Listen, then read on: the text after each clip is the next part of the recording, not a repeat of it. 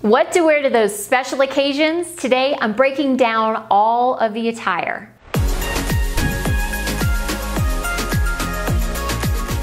Hi ladies, it's Erin and welcome back to my channel. My goal, as many of you know, is to help you with your style, to make style simple, to help you look good, because when you look good, you feel good. And today is a great example of hopefully me providing tangible tools for you to help make your life a little simpler.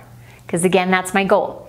I'm gonna break down all of the special occasion attire. So I'm gonna go through like black tie, semi-formal, casual, beach casual, all of that. I will put the categories below, quick line about them in the description box. I'm gonna get to that attire glossary in a minute, but first I wanna talk about the all-important questions that you need to ask yourself before you even begin your search.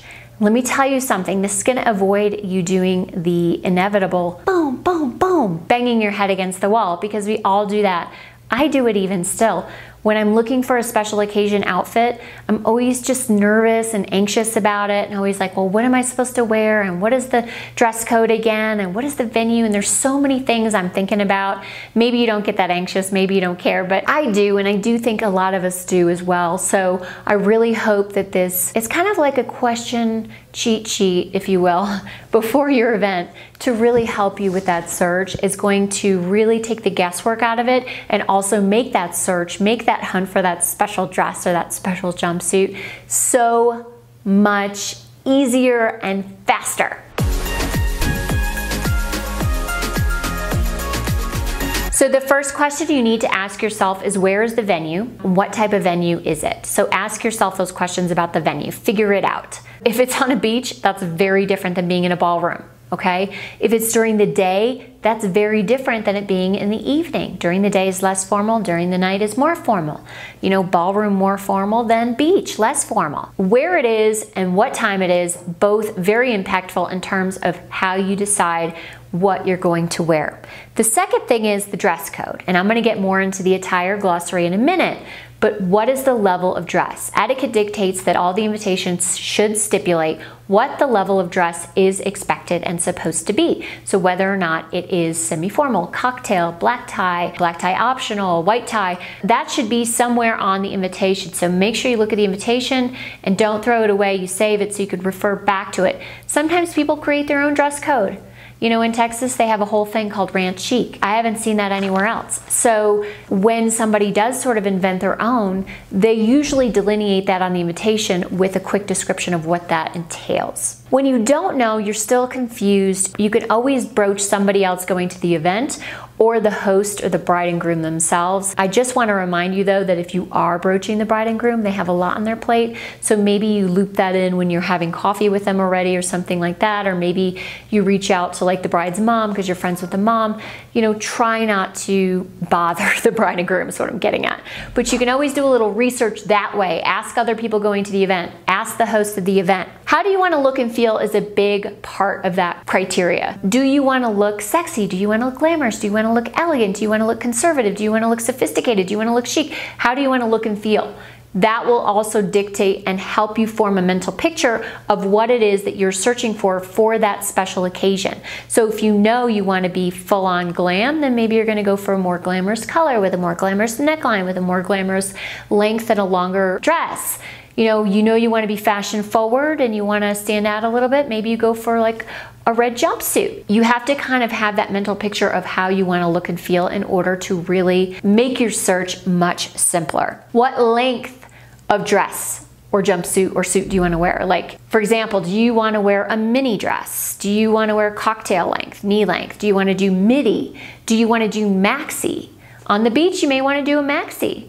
You know it's going to be windy and the wind's going to be blowing, so you don't want like the wind to come and kick up your skirt and everybody sees everything. You've got to be mindful of, you know, again, that location, but then also thinking about the length and the hemline of the dress that you want to wear. What colors? And this is a big one because maybe you're just like, I really want to wear yellow. And I get like this. I'll be like, I want to wear yellow. So for my upcoming blogger conference, I know I want to wear yellow. I love yellow, blondes and yellow. It's just such a fun, happy color. I love yellow. So I search for a yellow dress, and that narrows the search so much. It makes it so much faster and so much easier. Another thing obviously to consider is, what is your budget? You know, if you want to stay between $100 and $200 or $50 and $100, you need to make sure you create that criteria on an individual website so that you know, I'm not looking at anything above that budget. It just keeps you on target. It narrows the search, again, saving you time and money. So those are really important to ask yourself, that list of questions, and I'll put those below in the description box so you can refer back to them. When you take the time to do that, and we're looking at what, like 10 minutes? When you take the time to do that, it's gonna make it so much easier for you. It's gonna take all of that anxiousness and nervousness, it's gonna take it all away. You're gonna be much more hyper-focused and much more at ease about the whole process. And I promise you, it's gonna take so much less time when you do it this way. You know, the other thing you need to remember is to plan ahead. You don't wanna be heading to like Nordstrom the day before the event or the weekend before the event. You need to give yourself a solid month, because then that way you can really find something that's special, that really speaks to you and that you really feel amazing in. Okay, so let's get to the glossary, the Attire Glossary, A-T-T-I-R-E. You guys know what I mean. So we're gonna start with the real casual and work our way up. If the invitation says casual, technically that could be just about anything, but what I would do to err on the side of caution is go business casual. So maybe like a dress, a skirt, pants and a blouse, you know, something along those lines that you would do for business casual. If it's semi-formal, I would go either cocktail dress, but not like crazy cocktail, not like sequins. I would go cocktail dress or just really pretty skirt and blouse. Done. Beach formal, you know, something that's appropriate for the beach. So obviously you're not gonna wear stiletto heels. You're gonna have to wear wedges or flats, but thinking about it in terms of being formal. So maybe it's a really long, beautiful, flowy maxi in a striking color with a pair of really dressy wedges by Michael Kors or something like that. You also can wear a cocktail dress on the beach. Just be aware that your feet have to be appropriate for the occasion. So for the beach, you're gonna wanna do wedges probably or flats. If the invitation says cocktail, then that means you're just gonna grab a cocktail dress. Cocktail attire is gonna range, you know, from everything from like a sheath dress, solid fitted, plain sheath dress, to sequins. You know, you can, there's a whole range of cocktail dresses. And so play around with that, again, based on the venue itself, the time of the event. Black tie optional means that the black tie is optional for the man, but for the woman, it can be a little bit confusing. So for the woman, for black tie optional, that's gonna mean either a cocktail dress or a long evening dress. You could also do a suit or a jumpsuit. The level of dressiness is kind of up to you and what your preference is. Again, getting back to how you wanna look and feel. So if you wanna go all in, you wanna really pull out all the stops, then you could wear a gown or a sequined cocktail dress. If you don't, if you'd rather kind of blend in, you don't wanna stand out too much, then pull it back. You have the option, and that's the beautiful thing about black tie optional. You know, another thing you can do if it's not a wedding, if it's something that happens every year, like let's say it's an event, a charity event, go to the year before, Google search it, and look at the images, Google images, and you could see kind of what people wore to that event the year before. That's really helpful, and I've done that before. Black tie means that men have to wear black ties, and that women really should wear gowns. Now, you can get away with cocktail dresses, but if you're gonna wear a cocktail or a midi dress, make sure it's on the dressier end of the spectrum and not the more casual end. If you really just don't wanna buy anything new and you wanna wear your little black dress to the black tie event, then really glitz on the jewelry. You know, dress it up that way, dress it up with your shoes, but be thinking about dressy. Black tie means formal, means dressy. And white tie, which honestly I've never seen before, I've never been to a white tie event, but white tie is like you're going to the Oscars. Like, you better pull out all the damn stops. Like, you're going big on the dress, you're going super glam on the hair and the makeup, all in.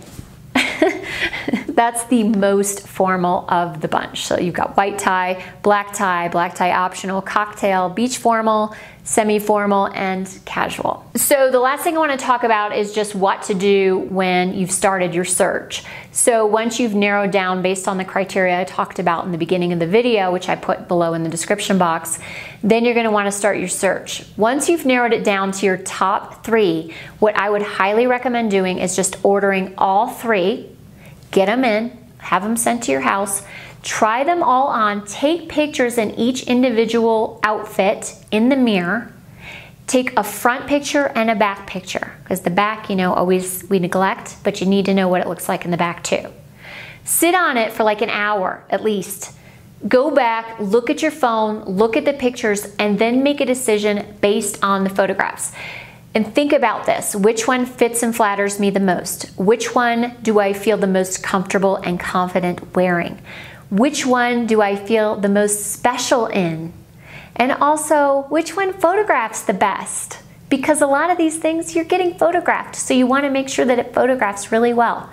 So those are the things you do when you've got the 3 outfits at home, and then once you've made your final decision, send the other 2 back. If you don't want to buy a dress, you can always rent one.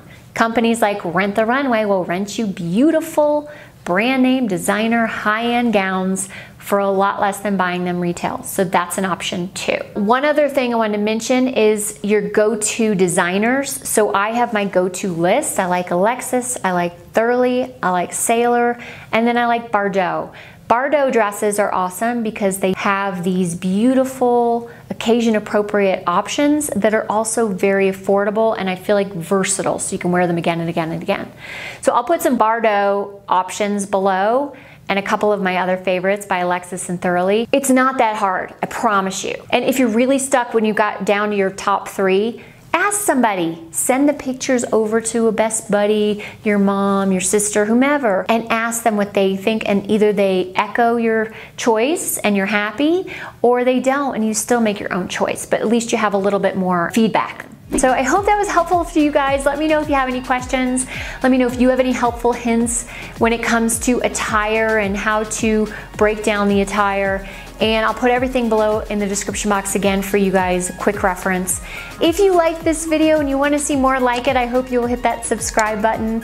Thank you again, you guys. I really appreciate your time, and I will see you next time. Bye-bye.